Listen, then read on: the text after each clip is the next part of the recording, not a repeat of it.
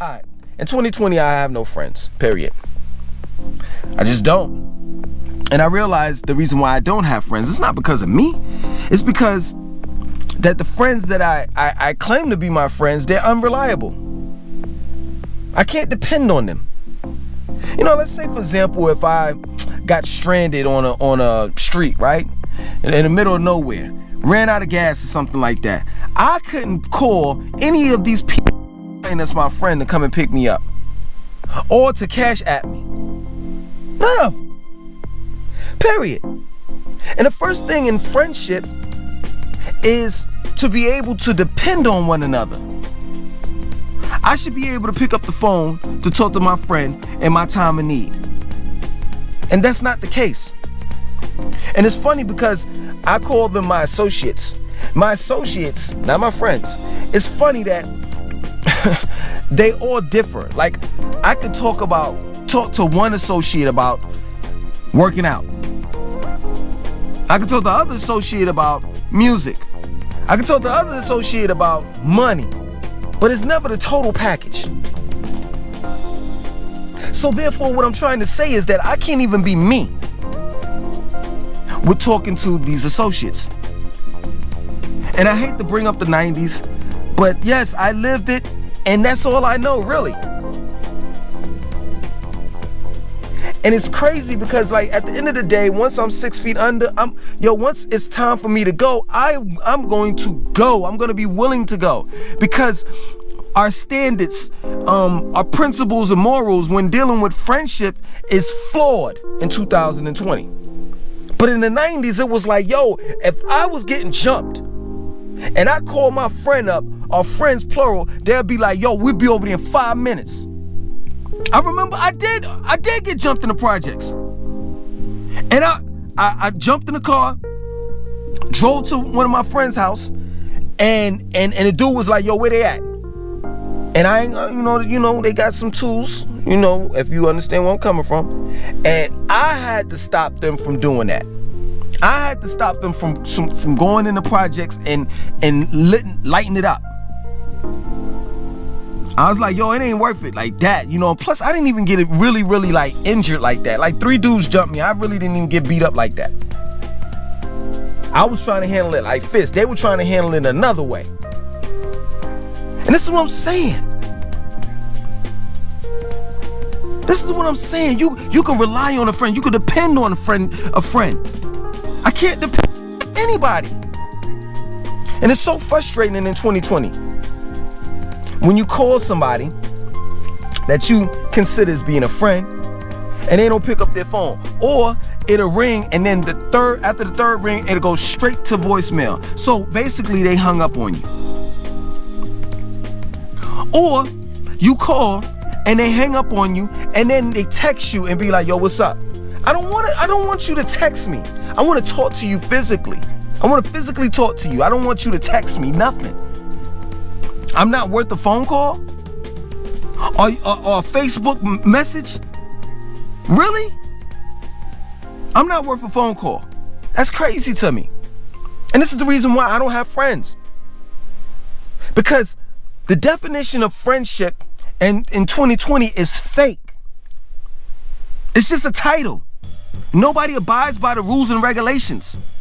And one of the rules and regulations is to be able to depend on your friend. You see, I'm a Taurus. And another sign of a Taurus is one of them being loyalty. I'm real big on loyalty. If I'm your friend, I'm gonna forever be loyal to you. Period. So if you call me 3 o'clock in the morning talking about, yo, my girl is kicking me out, I'm gonna get in the car and I'm gonna pick you up and I'm gonna be like, yo, sleep on the couch, man. Do what you gotta do. This is how we used to handle things back in the days. I remember, I never forget it. I had a dude, a friend, like, yo, we met each other. It was like 3 days we was kicking it. And guess what? A situation happened and I had to go, and I wound up going over his house, living with him. And then some shit happened with him, and he wound up leaving Teaneck, New Jersey, and coming down to, at the time I was living in Greensboro, North Carolina, he moved in with me. Didn't pay any rent. My girl cooked his plate, fixed his food first. This is what we used to do in the 90s. This is how we used to treat one another when we called one another a friend. And this is the problem that I'm having in 2020, because I can't relate. I'm this prehistoric dinosaur that should have been gone a long time ago. Now I realize and I understand why Big Mama, our grandmothers and our great-grandmothers and our grandfathers and our great-grandfathers are ready to die. Because they've seen their world change.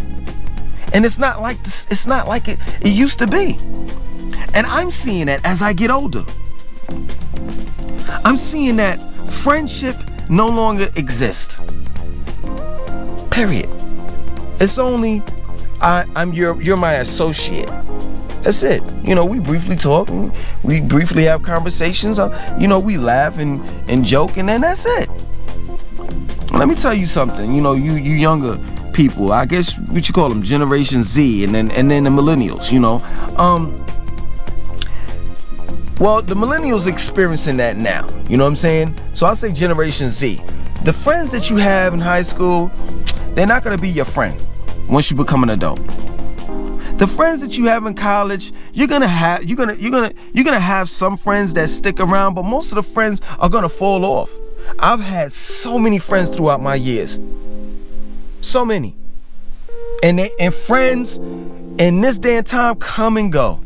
They come and go. And I've had friends that have came and have actually hurt my feelings. Hurt my feelings. Because I've known this man for so many years. And we went through the ups and downs. He lived with me, I lived with him. We joked, we laughed. We cracked open a beer. Only to separate. And not really be friends anymore. Like, I can't even call this dude. Period. And he's changed. And that's what certain friends do.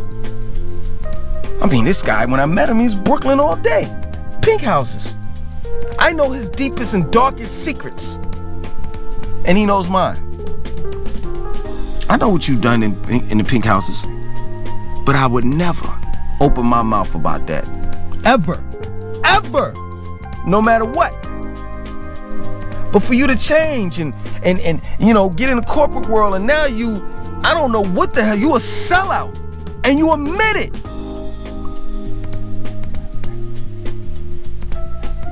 And now it's all about being bad and bougie. I'm here to tell you something, boys and girls, young men and young women. If you have a friend and you can't depend on that friend, then you don't have one. Yeah, sometimes it is lonely. But guess what? When I know that I have any friends, when I found out, guess what? I knew I had my own back. So I became my best friend. And if you ever see me in Charlotte talking to myself, don't think I'm crazy. I just fell in love with the friend that I never knew I had. My name is Langston2092. I want you to like, comment, subscribe, and definitely share this video. 1.